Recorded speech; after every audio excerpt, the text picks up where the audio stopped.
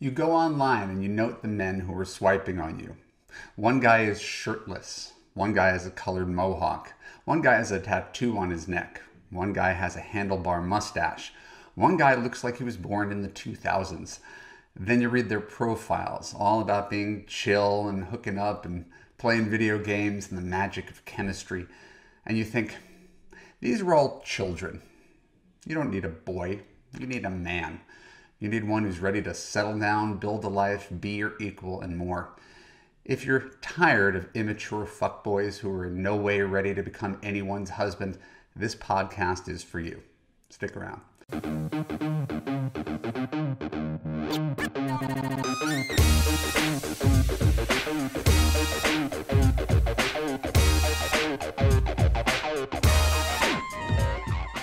I'm Marc, Katz, dating coach for smart, strong, successful women and your personal trainer for love. Welcome to the Love You podcast. Keep listening to discover 8 reasons why women are attracted to older men. When we're done, I'll let you know how you could apply to love you and create a passionate relationship where you feel safe, heard, and understood. Last week, I shared 8 reasons why women are attracted to younger men, and I was actually pretty proud of them. I think it was a decent list if we're really advocating for the virtues of younger men. Part of me actually convinced myself that younger men were better than older men. But now that I'm an older guy, turning 50 this year, and I started this when I was 31, so that gives you a sense of perspective. I kind of think that there's a good argument to be made for older men, and I'm glad to be able to take multiple sides of an issue for you. So the counterpoint to why women should like younger men, and the reason that younger men are not all that they're cracked up to be, we will explore them right now. Here are 8 reasons that older guys rock. Number 1, older guys are more anchored. They have careers, not jobs. They own homes instead of living with roommates. They're less likely to pick up and move to a new city or attend grad school cross country when you're dating them. Number 2, older guys are smarter. Not necessarily brain capacity, but rather they have so much more life experience, and there's no substitute for life experience. And since the human brain isn't really done forming until age 26, it's really hard to expect too much more from younger men. Don't we all know more about life than we did 5 years ago, 10 years ago? If you look back on that version of yourself, I'm assuming you do, we're all better versions as we get older, and men are no different. Number 3, older guys are more secure. When you're young, you're trying your identity on. You're trying to figure out who you're going to be, how you're going to project who you are to the world, especially these days. Everything's mediated by social media. Older men know who they are. They don't need to prove it as much. They're less likely to be on social media. They're less likely to freak out about relationship issues because they've been through all of it before. There's nothing under the sun they haven't seen. Number 4, older guys are in a better financial position. Sure, there's some older men who've fallen on hard times, but in general, wealth is something that is built over time. And it's much easier for a guy who's been saving money for 20 years to afford a nice car, a nice home, or a nice vacation than a guy who's still on the lower end of the totem pole when it comes to work.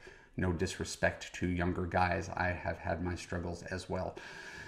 Number 5, older guys are calmer. They're less driven by testosterone. They're less likely to get into fights. They're less likely to get drunk and argue with you. They're less likely to cheat on you. They will, in general, be better communicators than younger guys who are prone to more emotional outbursts because they don't yet know themselves and know how to be in a relationship. Number 6, older guys are just more chivalrous. If you like a man who calls and plans and pays and opens the car door, makes the first move, takes on the more traditional breadwinning role, look to older guys who were brought up in a world with clearer, older gender roles. I'm not necessarily recommending it, but if you like that kind of thing, guys like me were raised in families like that. That's less and less the case these days. And a lot of modern men who are wonderful and more sensitive are kind of confused about their masculinity and their role as men. That Their behavior is almost indistinguishable from women, you may have noticed. Number 7, older guys are more family oriented. It doesn't mean that they're more loving people necessarily. It's that they don't need the excitement of chasing newer, younger models. They don't need to sleep around any longer. They've seen their friends come and go. They've figured out what's important. And it's not working till midnight or going out clubbing or traveling 30 weeks a year.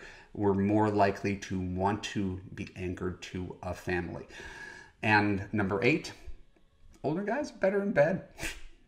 Practice makes perfect, and you're more likely to learn how to please a woman if you've had a few decades of practice at it. The message for you with this podcast video and the previous one is that there's strengths and weaknesses to both younger men and to older men. In general, love you and I believe everything in moderation, either finding an uncommonly mature younger man or perhaps a youthful older man if you're not going to find someone who's in your age bracket.